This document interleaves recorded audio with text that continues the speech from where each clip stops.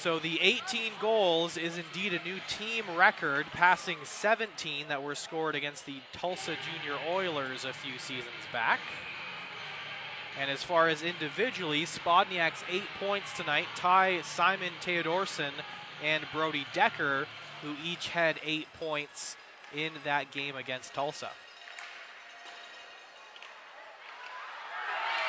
And there's another one. Gulliver gets it again from Bartel and Dittenhafer. Nordstrom would have had the third assist on that play, but instead, since only 2 are awarded, he doesn't get it.